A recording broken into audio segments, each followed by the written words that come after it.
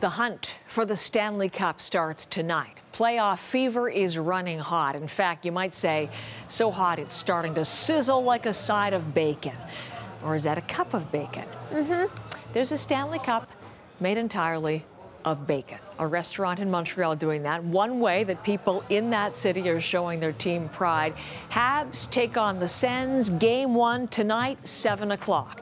That is one meaty rivalry. So look who we have up with us this morning, both in Montreal and in Ottawa.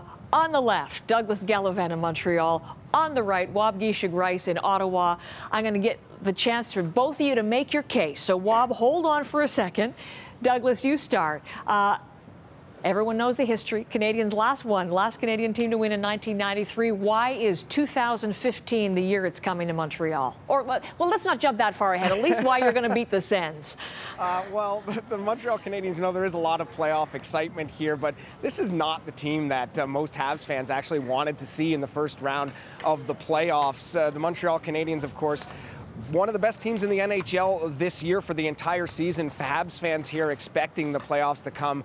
You look at the Ottawa Senators, they got into the playoffs on the last day of this season, so of course they're very excited there. But here in Montreal, most Habs fans were hoping for a matchup against, say, the Pittsburgh Penguins, who were slumping their way into the playoffs, or the Boston Bruins, who they seem to beat every single year in the playoffs, but ended up missing the playoffs. Instead, they get the Ottawa Senators, one of the hottest teams in the NHL. So Habs fans, even though they've had a fantastic season with their team here, a little bit worried about the Ottawa Senators because they are so hot right now. But you have Carey Price.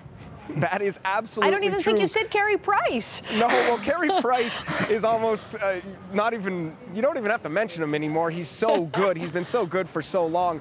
One thing that will be consistent in this series, most Habs fans are expecting, is that Price will be lights out. But the Sens, they have a pretty good goaltender on their side of the ice, too.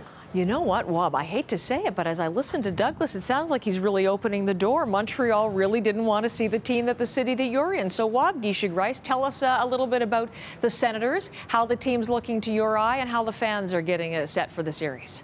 Well, Heather, there's obviously a huge sense of excitement here and maybe even a little touch of nervousness about meeting Montreal. But a lot of people in this city see this team as a team of destiny.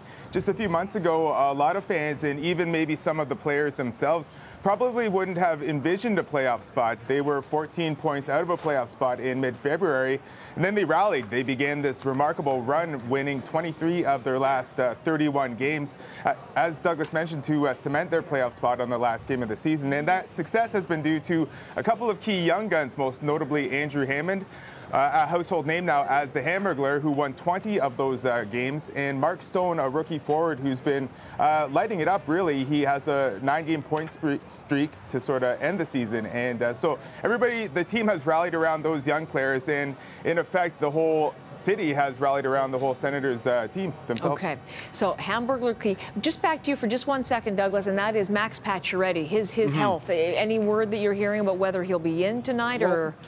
2 days ago, Michel Therrien and Max Pacioretty actually did speak to the media, and it did kind of look like he was going to be ready for this game. But then yesterday, he skated with the team, but he wasn't on those top 4 lines at the practice. And Coach Therrien saying after the practice that it seems he'd be surprised if Pacioretty were in the lineup tonight. So we're looking for some more information tonight, but that might be posturing on the side of Coach Michel Therrien, saying, oh, don't expect Max Pacioretty to play tonight. And then, of course, and then he takes the ice and everybody goes wild because he's their big scorer. Exactly. Okay, I don't know if you guys want to make a bacon bet. I don't know if you want to go that far, but how about a little trash talking about why your respective teams are going to win? Doug, you get to go first. I just think it's absolutely hilarious that the Ottawa Senators had to go out and limit their ticket sales to the Ottawa region to try to keep Montreal Canadian fans out of their arena. It just goes to show you how much passion there is behind the Habs fans. But really, from an Ottawa side of things, this is like going out into a rainstorm with a cocktail umbrella or something like that. Ooh. You're not going to be able to stop the Montreal Canadiens fans from rolling into that building